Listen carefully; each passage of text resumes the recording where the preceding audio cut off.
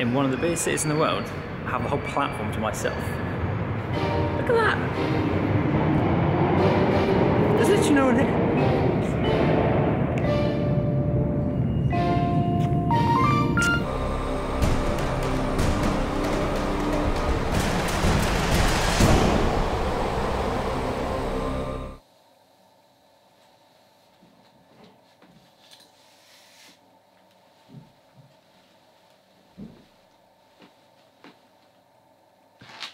Doesn't matter if you're a filmmaker or not, you've probably seen one of these on a set or in a picture and you probably thought, what is that and what does it do?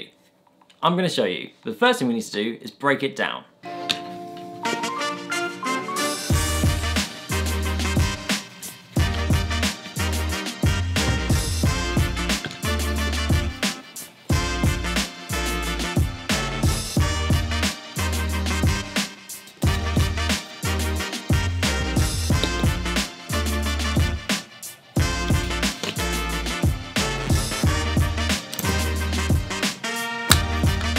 This is a shotgun mic which you probably own, or if you haven't, it's the best all-round microphone you can buy.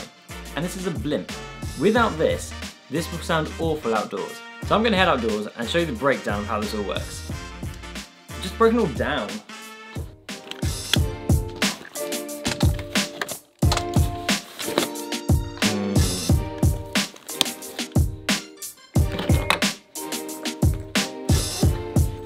Terrible, terrible tripod. Do not buy this tripod.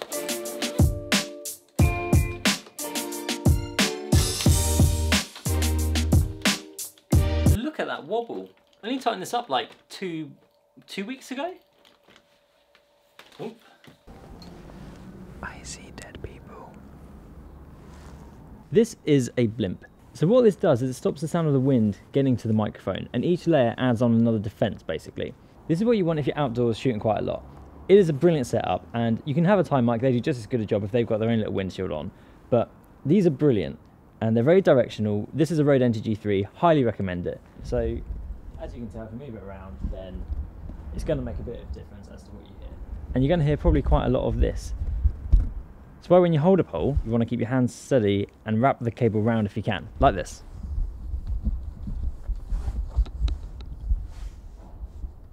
But let's break it down and see what happens as we go through each stage. Now, like I said, it's not very windy, so my point's going to be muted, but this is still very good just on its own. Without this bit here, even if you just have the blimp, it'll do a really good job.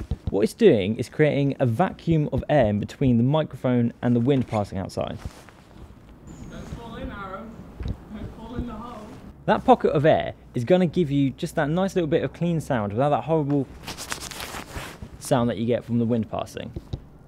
So if I hold it up, you shouldn't really hear any wind anyway. I mean, there's no wind to hear today. Right, so you got the idea of the blimp and the deadcat. Let's look at breaking it down even more. Running out of pockets.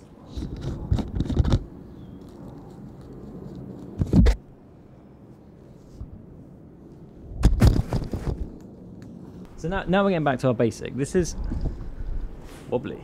These are good for indoors. They create just that little bit of subtle protection from, I don't know, just anything kind of just moving the microphone. Because even if you just move the microphone fast, you're going to get a bit of wind sound.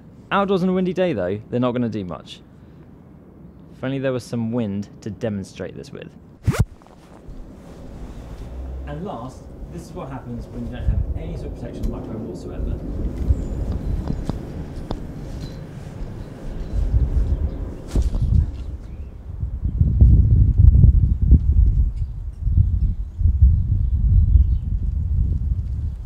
So you can see it doesn't take much for that to be unusable, and that's why you need a blimp if you're going to be booming outdoors.